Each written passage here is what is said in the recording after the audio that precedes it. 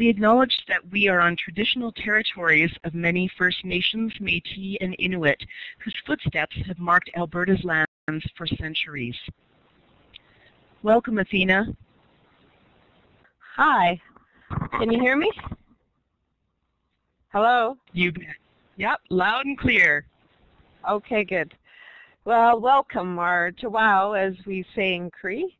I'm very happy to be here this evening talking about connecting with First Nations, Métis, and Inuit families. So I work, as you know, I work for Edmonton Public Schools. I am Métis, connected to the Lac St. Anne Métis. I'm Mohawk, Cree, First Scottish, and French, and I have probably, I tell my girls, 50,000 relatives in Alberta. I'm related to Cunninghams, Belcourts, Dion's, Latans, and so I have tons of family around this area. So we'll go to the first slide, which is the treaty acknowledgement that Celeste read out at the beginning. And so I'd like to start with asking the participants what you hope to get, or if you have any questions right now, what you hope to get out of this webinar. I find that it will help me to be more interactive with you, and so maybe just a few comments on what you'd like to know is how I'd like to start tonight. They're typing down in the chat window there for you, Althena. I know for myself, I can let you know, I believe that even as educators, that it's part of honoring and learning about the different FNMI cultures and sharing that knowledge as well. I know our kids are starting to learn about it in school, so it's nice as parents to be able to know what's happening as well. Thank you. Okay, so Dawn has said, Dawn would like to know how to make her school, Alberta schools, more welcoming. That's great, because we addressed some of that so that parents can be engaged. And I welcome questions, comments throughout. Bev, as an EA, she'd like to know how to do better welcoming and acknowledging students' culture. That's great. Okay, well, I'd like to start with talking about the treaties, because that's one way to welcome families of First Nations and Métis culture. And so, does anybody know how many treaties there are in Alberta? I'm going to talk about Alberta because that's where I'm from and that's where we are. So can anybody make a guess how many treaties are in Alberta?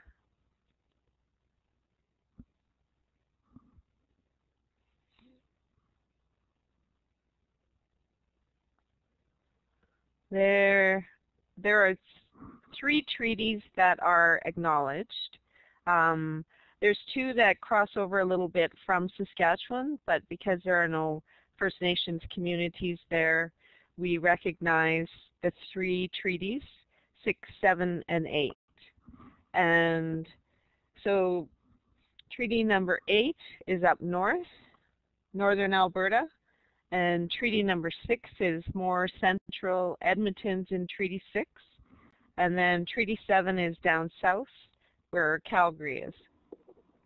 And so does anybody know why the treaties are numbered the way they are in Alberta? They go 8, 6, and 7. Anybody guess?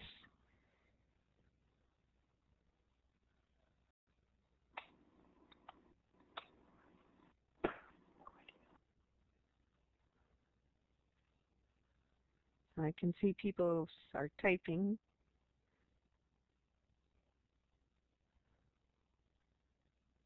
The 3 in Alberta is what I like to focus on. So they're numbered, number 8's up north, number 6 is in the middle, and number 7 is down south.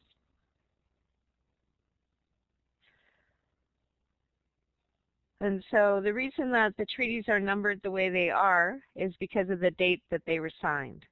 So the one around Edmonton was signed first in Alberta, so that was treaty number 6. The treaties do go across the country up to number 11, I think. And so depending on the date that they were signed, that's where what the treaty area is numbered. And so on the PowerPoint right now, you can see that we have a poster. The artwork was done by a student from Queen Elizabeth High School here in Edmonton, and we chose her artwork last year to be on our posters. She won art contests with it, so we were pretty happy with that. And so this is an acknowledgement that we encourage our schools here in Edmonton Public to use, perhaps to use it with in their morning announcements or at the beginning of an assembly. We provide these posters for our schools, one for every classroom if they want. And so we would say we acknowledge that we are on Treaty 6 territory because we're in Edmonton, a traditional meeting grounds, gathering place, and traveling route to the Cree, Saulteaux, Blackfoot, Métis, Dene, and Nakota Sioux. And we acknowledge all the many First Nations, Métis, and Inuit whose footsteps have marked these lands for centuries. So I have found that when schools read this treaty acknowledgement, that the students then start to get to know the different groups of First Nations and Métis who are in their area. So sometimes when I go into a school now and I ask them who are the First Nations, they recite from the poster, like they start saying the Cree, the Saulteaux, the Blackfoot. And so I was thrilled the first time it happened. I was like, this is great. You know, the kids are learning who are the First Nations in their area from this poster. So it really works. And I would encourage you, like if you're in a different treaty area, to make up your own poster with the groups that are in your area. If you are in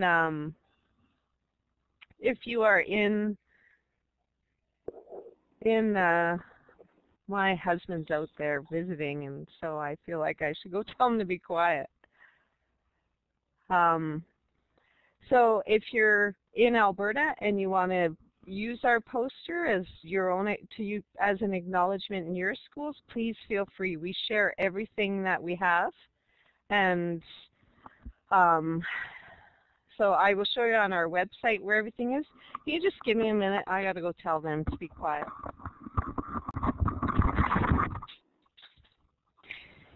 Just while Althena's away, I'll let everyone know as well that these resources that she's talking about are available for everyone, not just for people in the Edmonton area.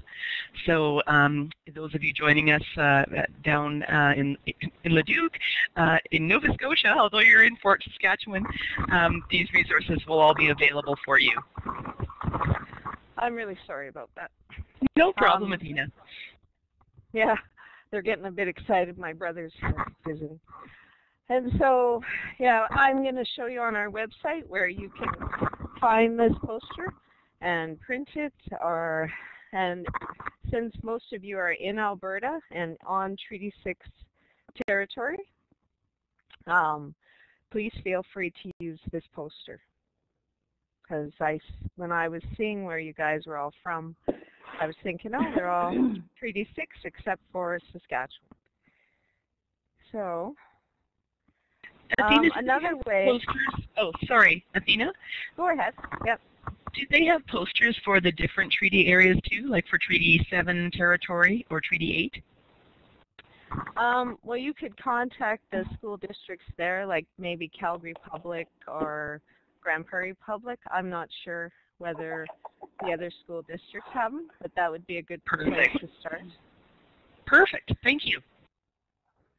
And so another way to connect with families is through a sharing circle.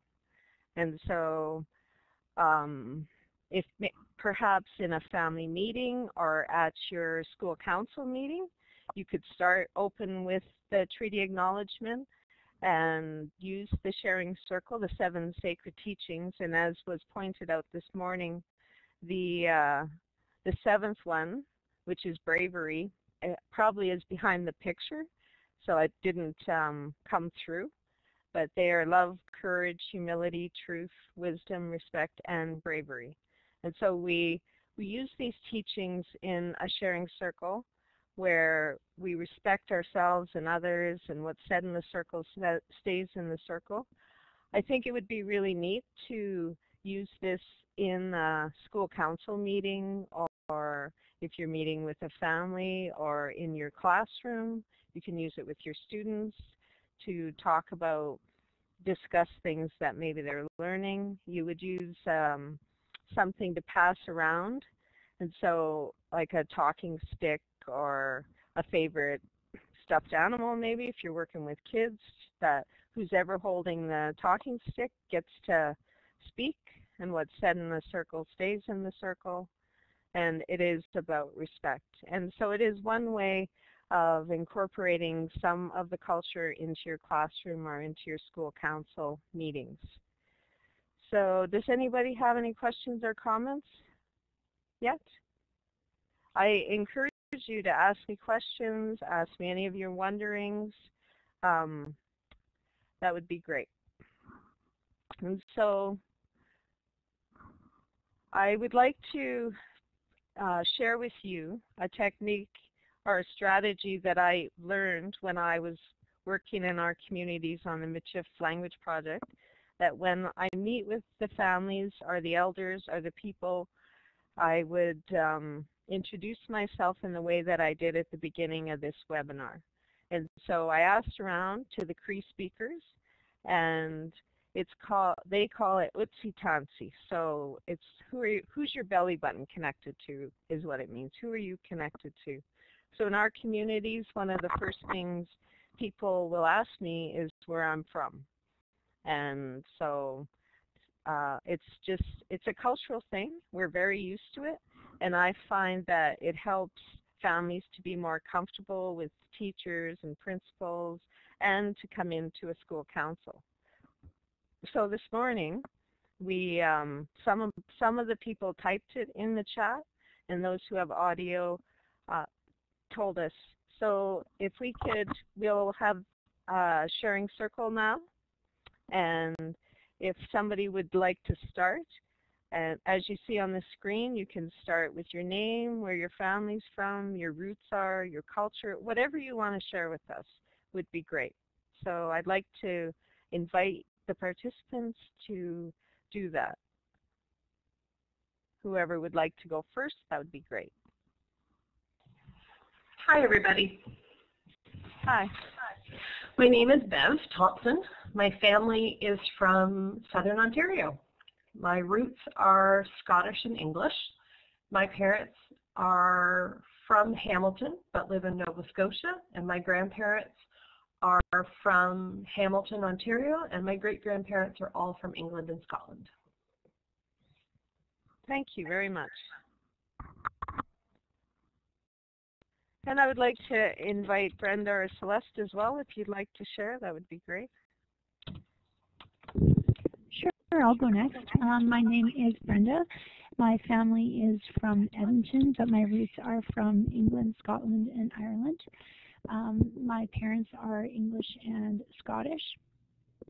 And my grandparents were, I know my grandparents were from Ireland, but I'm not sure about the other side of the family, so that's me in a nutshell. Thank you. And I see, Dawn, that you've got yours in chat, so thank you very much for sharing that with us. Hi, I'm Jen, and my family is from the Edmonton area, and my roots are Irish and English, and my parents are kind of a mix, and I don't know too much about my family and my grandparents actually, so it's kind of a mystery to me. Thanks. Thank you very much. Is that did we get everybody? I'll throw my hat in the ring. My name is Celeste Berdinsky, and my family is from Alberta. We're kind of all over the place. My roots are from England and Wales and Ireland. My parents are Shirley and Jack Langford, and my grandparents were Lila and John Langford and Rita and Duncan Plain. Thank you very much. And so when I'm in a circle with participants, I like to ask them how that felt for them to share that with us, with people you've just met, perhaps. Maybe we could have a few comments of how that felt. It's exciting to hear everybody's roots and where everybody's from. Yeah, great. And Bev said she feels like we are more equal, and that definitely is part of the strategy, is to help parents feel more comfortable, more on a level, because as we know, especially young students, they tell the teachers or whatever everything. Teachers know a lot about families, yet families, all they know sometimes is that you're an EA or a grade 5 teacher or you're on school council. So this is just one way to help connect with the families. Any other comments or any questions? I just find it really interesting to hear where we're all from, and yeah, it puts a whole different slant on the sharing circle side of it. I think Bev's right. It puts you kind of on equal footing, and it's really interesting and exciting. Great, thank you. Dawn? Is this a formal way of introducing yourself when meeting with elders or anybody else? Yeah, definitely. This is something that I would do when I meet an elder who I don't know who the first time meeting them, I guess what I'm trying to say, or when I meet with a family for the first time, who are, when the family is First Nations, Métis, or Inuit. This is something that we're used to in our culture, that, we just regularly tell each other where we're from, who we're connected to, who's our family. I don't know if you've heard the saying, all my relations. And so, we talk about who we're related to. And some of the time you find out that you're related, this person's probably your cousin. They're probably on your family tree. So that's even more exciting when you meet a cousin. Anything else before we move on? So I thought I'd tell you a bit about where I work and what we do to help our teachers, principals, school councils, everybody who's working in education at Edmonton Public Schools to connect with our culture, with our families. So our unit is made up of consultants, and we work in leadership groups under 4 assistant superintendents. So there's 2 consultants per leadership group, and we work in catchments. So the schools that we work in go from kindergarten to grade 12, so we can support students in transitions and work with entire families because their students are going to the schools within our catchments. And so this is a new model that we've just started working under the last couple of years and seems to be working quite well for us. We also have a cultural consultant who is amazing with connecting arts through cultural identity. She's from Saskatchewan. She is Lakota Sioux and has incredible knowledge around how to make, do beading and make different things with the students painting. The students really come away with a positive sense of their cultural identity after they've worked with Holly Uzichpi is her name.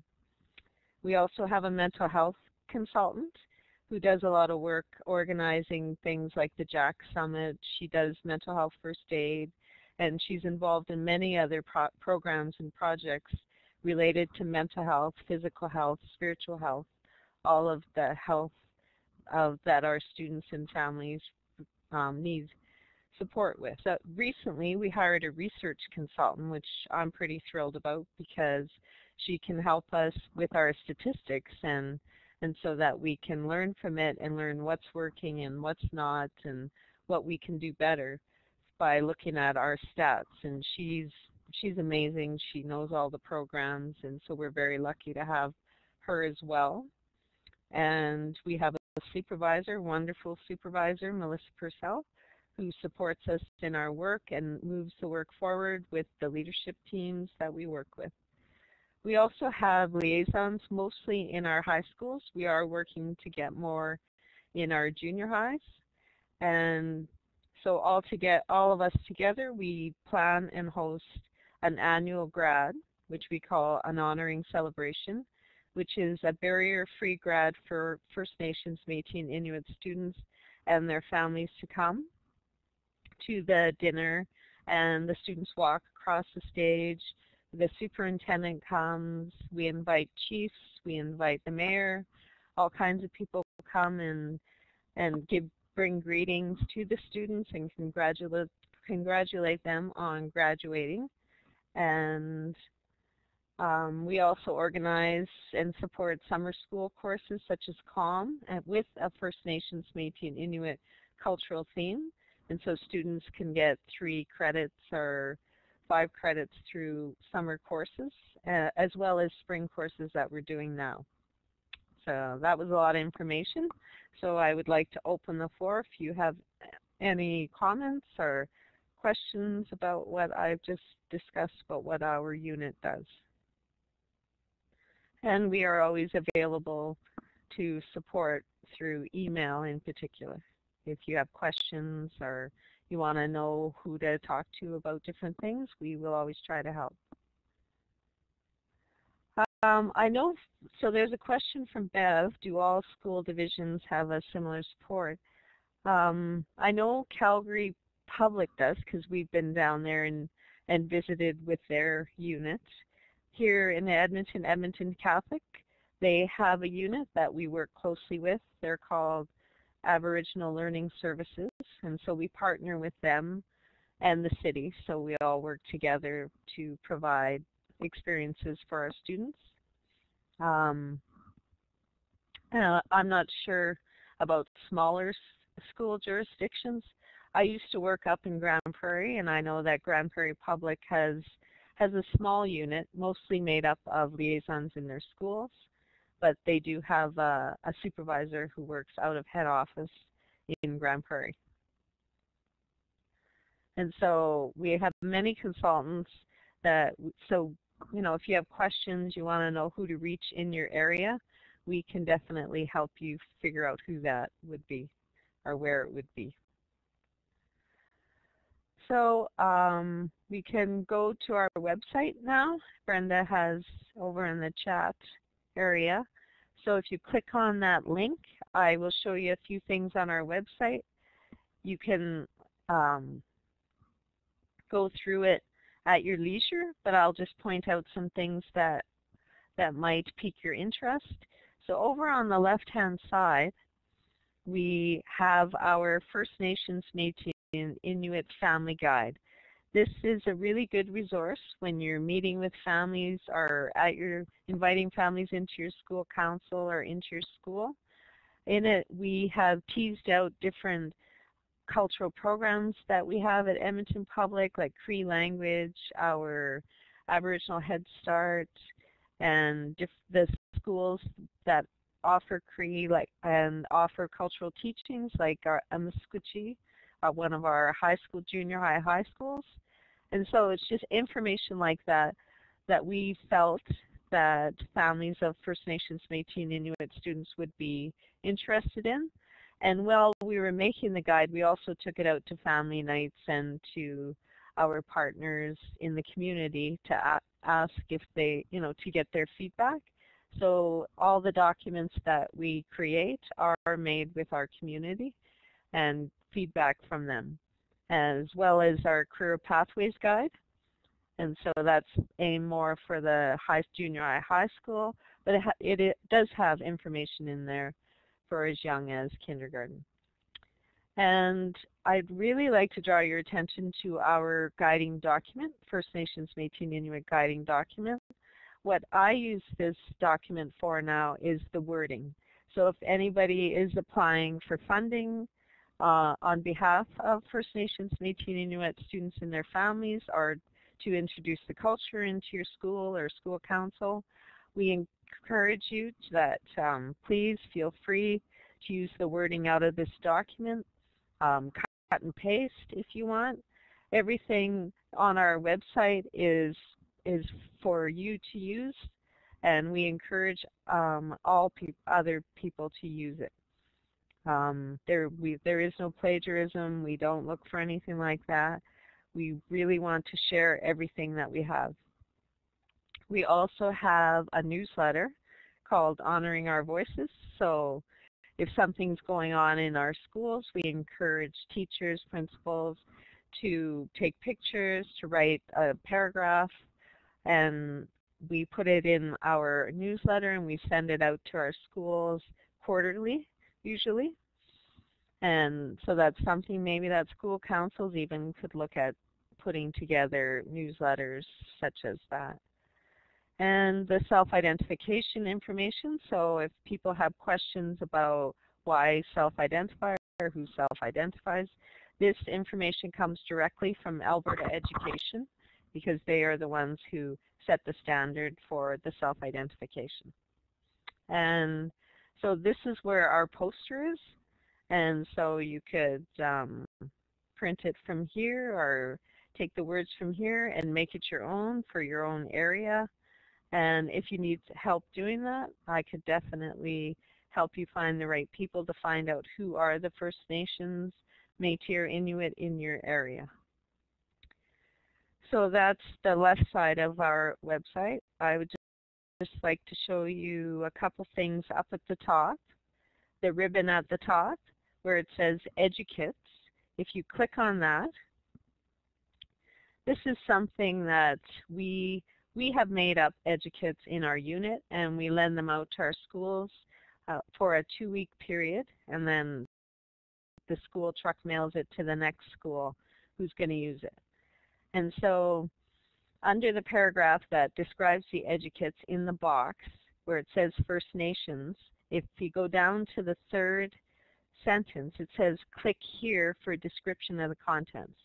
So if you click that and you go in and you take a look, and it's got all the educates that we have, and when you click on the folder, it opens up, and it, or on the arrow, it has everything in there that you would need to make your own kit except for the artifacts.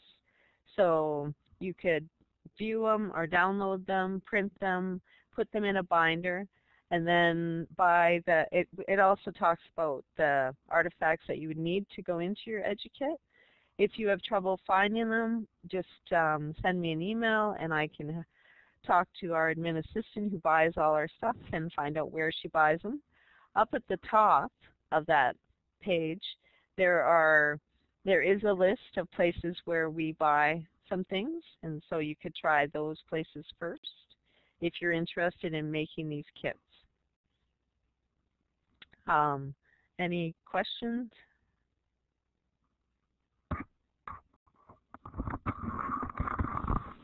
Hi, Hello? Dawn.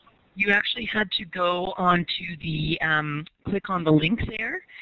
Brenda posted it. If you screen down, roll up in the chat room, it's the https://sites.google.com. The FNMI education, if you click on that, it would actually take you to this First Nations, Métis, and Inuit education website from the Edmonton Public School site.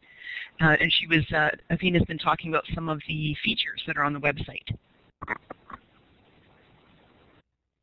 Yeah, and if you have any further questions or you think of something later on, please feel free to send me an email. And so everything on our website, like I said, we share everything. You can look at it at your leisure, go through. We also have on the resources, our literacy resources. there is the Literacy Seed Kit, which is something that schools can start with. It's got 76 books in it from K to 12 with First Nations, Métis, and Inuit theme. To buy all the books costs about $1,000, so that's something that maybe school councils might be interested in supporting, or you could talk to your principal or to find out. And if you go to our website and go under our literacy resources, under reviews, you can scroll down and you'll see the Literacy Seed Kit, and you can click on it and go through and look at all the books that are in there, and there's a bit of a review about the books. As well, if you have questions about books, you can also send me an email, and I can try to help you find out whether they're approved or reviewed. That's another thing that our unit does, is review books for our schools and for publishers. And so, any questions about our website? There's also edu-sites in there. There's one that is on the history of Edmonton. It's called a Misquachie Waskaigun, and one of my coworkers, oh, thank you, Jen. One of my coworkers did that edu-site. It has 6 lessons in it, the history from an Indigenous perspective of Edmonton, and they're great. And anybody can just go in and print them off and alter them to fit your area if you want, or just use them the way they are. And after, they're really aimed at the grade 4 curriculum, but you could, teachers of course know how to make them fit for the class that they're teaching.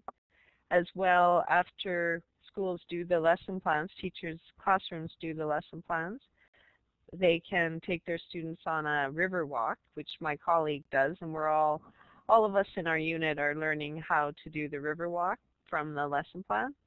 And so it's very interactive, very hands-on. It's really a great way to teach kids as well, and to teach them about the culture. So I'm going to move on to the next slide and talk a bit about protocol.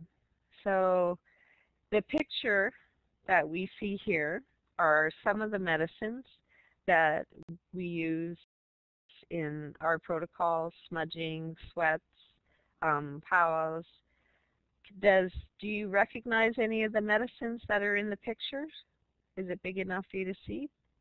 If anybody wants to take a guess at what they are.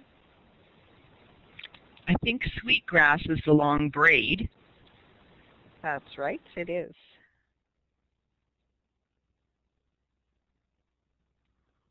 Sage, yeah, definitely. This right here is sage. And this is fungus, and this is a root. That's fungus and a root, yeah. Rat root, I think, is the medicine. And so we use the sweetgrass in a braid because it makes it strong, and the elders say it's for spiritual, emotional, and physical. And so when braided all together, it makes it a very strong, when I'm doing a presentation, I have the sweetgrass, and you can see that you can't pull it apart because of the braid, which makes it stronger.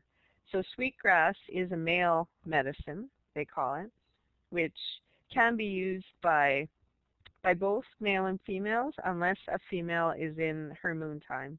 Then we can't smudge with sweetgrass. Sage is the female medicine, and so women can smudge with sage anytime that they want. And as well, men can smudge with sweetgrass as well. The fungus, the elders say, helps calm. It's very calming when you smudge with it. And so I encourage, if schools have smudge in their schools, and kids sometimes, are upset or whatever's going on, that if they have some fungus, that the child can smudge with it and help them calm down, like a type of meditation. And so, Celeste, do you have a question? I do, Athena. This might be a silly question. Does the braid of the sweetgrass have any kind of correlation or relation to the braids that the young men wear and the women wear in their hair? Yeah, the braid is quite prominent in our cultures. You see a lot of people wear braids for strength, because there is a belief, that our hair gives us strength. And so, yeah, I would say definitely that the braid is significant for strength. Thank you. Gotcha. And so I have listed on here the teachings. I was gifted from my friend with a smudge bag and the smudge teachings, which she received from her elder. And so I feel that I can go into schools, go into classrooms, and do a smudge teaching because I was gifted the smudge bag. I wouldn't, if other people want to do the smudge or to teach about smudge, then you can ask maybe First Nations or Métis people in your area, or ask me to help you find someone to teach you about smudging and help you get your own smudge bag. So that, because it is a beautiful thing. I mean, people smudge at home in the privacy of their own home as well. It helps calm and, just think positive thoughts. Jen, you have a question? Hi, yeah, I do. I just wanted to know about that. So is someone who is not a First Nations able to be taught how to properly smudge and then be able to pass that on or share that with our class? Oh, for sure. Yeah, definitely. You like anyone else, can receive the teachings, can receive a smudge bag, and then once you receive the teachings, then you have them. You can pass them on. You can show them in your classroom. Definitely, yes. Brenda?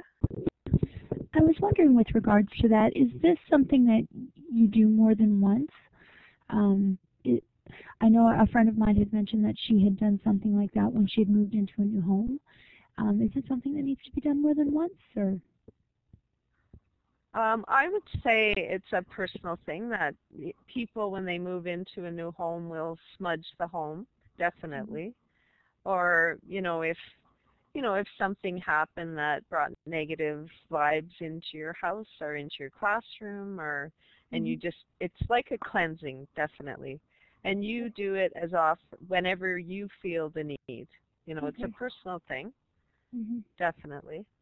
Sometimes we smudge before a conference, or I encourage schools to use it for students if they need just a quiet place to calm down and center themselves. And there are definitely First Nations, Métis students who know how to smudge, who smudge at home with their families, and so are used to it. And they could even, if they felt comfortable, that could be, almost like a presentation to their class, to teach their class about smudging. Would be a really good way to connect. Absolutely. Yeah. I used to work with an Inuit woman, and she said they don't smudge. The Inuit don't smudge, so just for your information. So, elders, I'd like to talk a little bit about elders. We help our schools connect to elders, so we would be the first contact, because we have the relationships with certain elders. Like my colleagues have different relationships with different elders. So depending on what the school asks for, we would perhaps ask each other, ask around which elder would be the best fit for maybe something like that. And even if we do find an elder, and we would do the tobacco offering with the teacher, or the person who is requesting an elder to come into the classroom or to a school council meeting. And the first medicine is tobacco. so we would do the tobacco offering, and our unit supplies our schools with Mother Earth tobacco. We don't use cigarettes because, you know, we work with an impressionable population, and so we use natural tobacco. We talk about how, you know, the elder would give it back to Mother Earth as a tobacco offering. And so when you go to ask an elder, request them to come into your classroom. I'll answer your question in a second, okay, Beth? So when you're asking an elder, requesting them maybe to come into your classroom to do storytelling or something, you would take tobacco with you, make the offering. If the elder accepts the tobacco, then they have made an agreement that they will come into your school. If they feel they are not the right person for what you're asking, they will not accept the tobacco. They might point you in a different direction, give you somebody else's name, or just say, you know, I don't feel like I'm the right person for that. And so that's one way of connecting to the elders in the Edmonton area. So we have a list, we know the elders, and once the relationship is built between the school and the elder, our school council and the elder, then, you know, that's our cue to back away. And so we are just there as a go-between until the relationship is strong enough to hold. So I'll answer Bev's question. Is there something similar to smudging for the Inuit culture? I don't think so. Eileen never told us that there was anything similar. So I'm not Inuit, but I know from working with her, she just said they don't smudge. That's not part of their culture. So I'm not sure if there's something else they do. And there are, so Jen has asked, what about elders in the outlying areas? Definitely the elders do live in outlying areas, like out at Alexis or at Paul Band, which is out by Wabman, or, you know, Enoch's just outside of Edmonton, or Alexander, which is just outside of Edmonton as well. So there are many reserves across Alberta where usually that's where our elders come from. And so usually that's where our elders come from. And so wherever you're living, the area that you're in, if you're wondering if there's elders in your area, you could send me an email. I could ask around. I could find out. So connecting with them, connecting with elders, is that what you're asking, Jen? Yeah. So we can help our another way to connect with families and elders of First Nations, Métis, and Inuit students is to phone the education director at the band office at a reserve that's close to you. Would probably be the best, because then you can start building relationships with the people on the reserve that it may be, like somebody is from Leduc, I think it said. So a reserve maybe down south, down towards, well, Leduc's not far from Edmonton, so maybe Musqueam is out there. There's like the 4 bands out there, or, you know, Enoch is in Edmonton, and usually most bands have an education director that you could contact, and they're used to talking to other school districts and working together. So that would be a really good way. If you needed help in getting that started, I would always be happy to help support you to get in contact with people. Celeste? Hi, Althena. I was just wondering about elders. Are they, I think myself, I've always had it envisioned in my head that they're elderly people. Is that always the way, or can they be younger elders, or what makes someone an elder? Well, that's a very good question. Most of the time they are elderly, but not always, you're right. What makes an elder is their community. If their community says they're an elder, then we accept that they're an elder. In our community, we get suspicious when people are out self-proclaiming that they're an elder. We don't like to encourage our schools to work with people who don't have their community behind them. And so we work directly with the reserves and in who we ask them who their elders are, and they usually will put us in contact with them, is how we have been finding our elders. And I work with incredible people who, one of my colleagues used to work for the Alberta government, and so she has a great connection to lots of elders across Alberta. And so, you know, she knows a lot of them in the south. She did a lot of work down there. And so we have a list of elders, but we don't make that open to the public because we like to make sure that the elder's not, you know, too busy, too overworked as well. It's about the relationship, and so we like to help support the relationship between the new person and the elder. Right. Excellent. Thank you. You're welcome. So we also have a document coming out, a protocol document. Hopefully it'll be out before the end of this year. And so it talks a lot about engaging with an elder and the medicines and the protocols and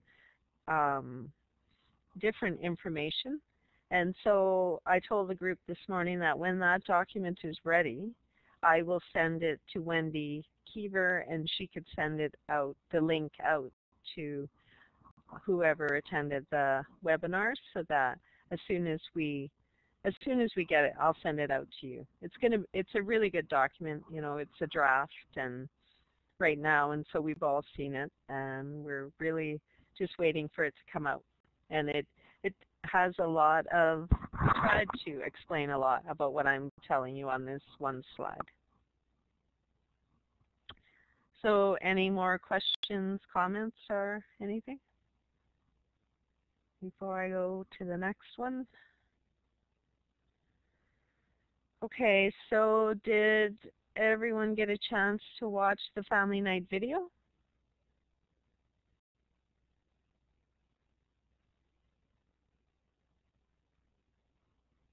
Oh, good. Good. So we were asked to partner with Edmonton Regional Learning Consortium to make that family night video. I'm a social worker, so that's one of my specialties, I guess, is help supporting schools to host a family night.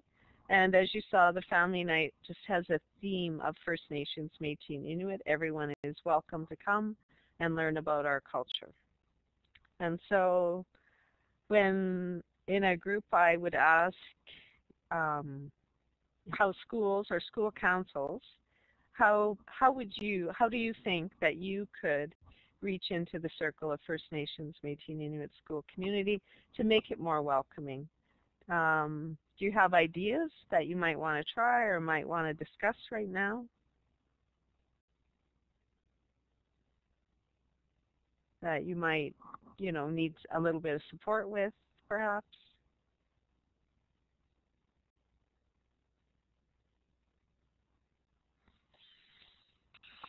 Hi, Bev here. Hi. I think one of the things that I'm struggling with in our school is that I see a need because the kids that I end up working with as an EA are the ones who are struggling and often are the ones who are First Nations. And it's getting everybody at the school to see that we need to be aware of their cultural needs and be welcoming of that. So how do you convince or show others the importance of this work? that make sense? Yeah, for sure. So staff is what you're talking about. Yeah. Have you heard of the blanket exercise, the Kairos blanket exercise? Yeah, actually we did it with our grade 9s at our school, and it was great. And the teachers who did it loved it. But as a staff, we had a number of them say, oh, that was such a waste of time, it took too much resources, it took away from their class time, which I thought was really unfortunate because the students afterwards were so excited about it.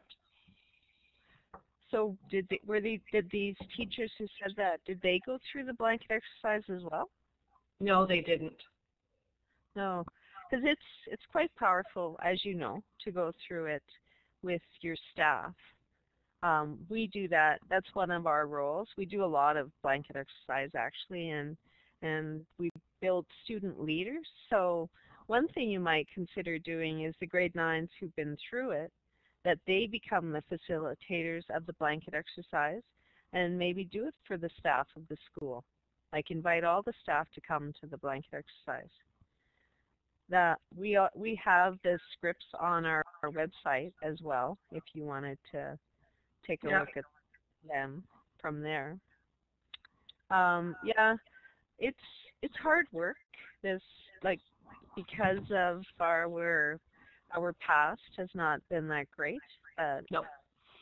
You know, we have to persevere with this information now and just try to build understanding of why it's important. Okay. Yes, I like that idea. Thank you. I work with leadership students and to help them facilitate the blanket exercise, and we just did it on Monday. These students did it for the school staff, and it was amazing. The staff really appreciated the students doing it, and the leadership that it builds. Well, and I think if it came from the students, it would be received better than if it came from another staff member. Yeah. Or from admin, right? Like from the principals. Yeah, that's right. Huh, neat, thanks. No problem. And yes, Jen, the blanket exercise is on our website. I think it's under Educates, that if you go in there and scroll down, you'll see, it'll say click here, and then the script will come up. And if you can't find it, please... Go ahead. Uh-huh. You can always email me and I'll help you find. Millwoods United Church in South Edmonton is actually doing a blanket exercise this Sunday at church. Oh, that's good. their service on Sunday morning. So at 10:30. Oh, wow. If anybody wants to go and participate in one, it's welcome. Everybody is welcome. But the church is doing one as a service. The minister's away this week, so we decided that was a good way to do a service. So if anybody is interested, you can certainly go to Millwoods United on Sunday for 10:30. Wow, that's great to hear. That's cool. And so I just had a couple of questions there about reconciliation, because this, Bev, what you're talking about is about reconciliation, and so how do we just share our information and respect each other as part of reconciliation? And so, to talk about the welcoming environment, to expand the definition of parent to include the family, the elders. In our communities, we take an active role in raising the children, aunties, uncles, grandparents, and so for parent councils, which is what a lot of them are called here in Edmonton, I encourage them to call them school councils, because, when you say parent council, maybe grandparents or aunts and uncles just think it's only for parents, when it's actually for a school community, so families are welcome. So I know the Alberta School Council Association likes to call them school councils, and I agree that that is more inclusive, I guess, more welcoming. And So as I talked about before, in your meetings, in your classrooms, you can use the 7 teachings, you can use the sharing circle. When I walk into a school, I look at the halls and the walls in particular to see if I can see myself as a Métis person in the schools, the resources, the literacy seed kit, the books. Our protocol document, as soon as it's ready, I'll send it to you. And the blanket exercise, which is on the Kairos website. So if you just Google Kairos, it'll come up. And there's other things you can do, the Project of Heart, after you do the blanket exercise. They have different ideas. So looks like we have 2 minutes left. So I'd like to leave a few minutes for any comments or further ending questions. Thank you, Jen. It's very nice of you.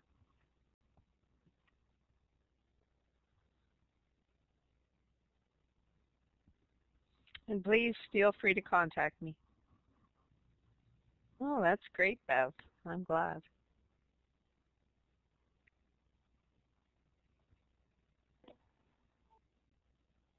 Hi, I just wanted to mention that I was coming from a bit of a different angle. I was a teacher many years ago, and then I stayed home to raise my children. And I'm heading back to school to upgrade, going back to the U of A. And one of the courses that we need to take is EDPS 474, and it's learning all about culture and how to implement FNMI into our classrooms, and I think it's just a fascinating thing. So this really was my introduction to it, and I think as a student teacher, I think it's just fantastic that you're pointing us in the right direction and giving us some resources to work with. So thank you very much. Thank you. I appreciate that.